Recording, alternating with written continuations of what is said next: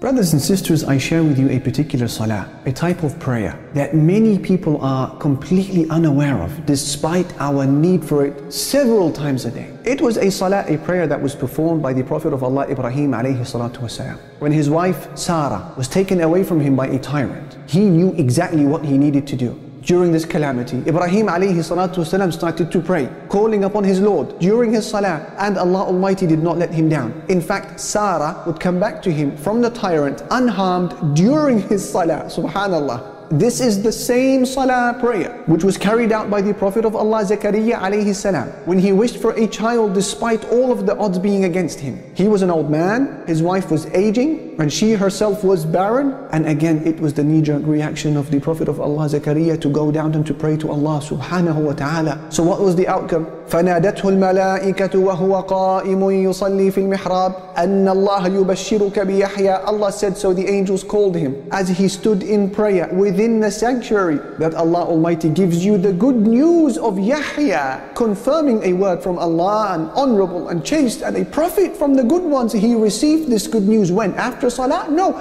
during the salah that we are speaking about. Subhanallah, it was their comfort and it was their first port of call. It's also the prayer that was performed by Jurayj, the worshipper, who was falsely accused of adultery, and realizing the weight of the calamity that he was in, he requested a moment from the people to pray to Allah subhanahu wa ta'ala. Then he requested to see the baby. He poked him in his belly and he asked the newborn, who is your father? The baby miraculously responded by saying, my father is so and so the shepherd. And this became the end of the ordeal of Jurayj the worshipper. Again, notice, subhanallah, how the very first port of call for Jurayj was what? Was prayer. In fact, in the life of the greatest of them all, Prophet Muhammad sallallahu alaihi wasallam, his immediate go-to was salah. As Hudayfa ibn al-Yaman, he said, كَانَ إِذَا حَزَبَهُ أَمْرٌ فَزِعَ إِلَى الصَّلَاةِ. Whenever the Prophet sallallahu alaihi wasallam was distressed by a matter, he would rush to salah. He would rush to salah. This is the prayer which you carry out, dear brother, dear sister, at the very scene and at the very moment of a difficult situation that happens in your life. Savings that have disappeared, a loved one who passes away, a heartbreaking and distressing diagnosis at the doctors, a defamatory piece against you by a newspaper or any media outlet, an exam that was failed, an opportunity that was lost. Salah. In fact, in one of the most inspiring descriptions of salah prayer that one could ever come across from the words of a scholar are the words of Imam Ibn al-Qayyim. Listen to this long list of benefits that he says comes with salah. He said, As-salatu majlabatun lirrizqi. Salah is a reaper of provisions. Hafidhatun lis-sihhati,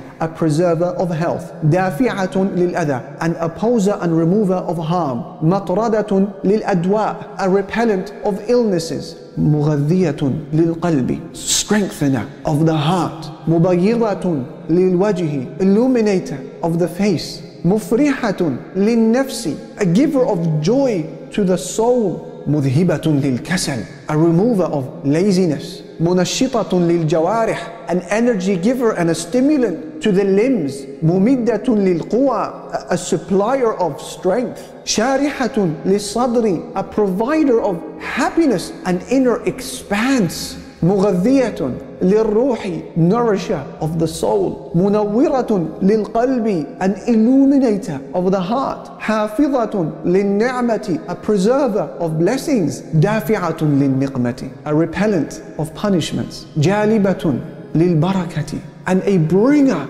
of blessings. Mub'idatun min ash-shaytani, as well as a means of distance from shaitan. Muqarribatun min ar-Rahman, and a means of closeness to Allah subhanahu wa ta'ala ar-Rahman. Allahu Akbar. Have you ever heard of anything that brings about so many benefits like what you just heard? These are the worldly benefits of salah, let alone the hereafter. Then Ibn Qayyim, he said, وَبِالْجُمْلَةِ فَلَهَا تَأْثِيرٌ عَجِيبٌ فِي حِفْظِ صِحَّةِ الْبَدَنِ وَالْقَلْبِ وَقُوَاهُمَا. He said, generally speaking, salah has tremendous effects with respect to both the preservation and the strengthening of body and heart. He said, وَدَفْعُ الْمَوَادِّ الرَّدِيئَةِ عَنْهُمَا, as well as very strong properties in repelling evil matters from both of them, body and heart. And then he said, beautiful words. In fact, he said, any two individuals who are tested with an impairment of some sort, or an illness, or a trial, or a calamity, the one who prays more will end up suffering less, and his outcome will end up better than the one who prays less. فما استدفعت شرور الدنيا والآخرة ولا استجلبت مصالحهما بمثل الصلاة.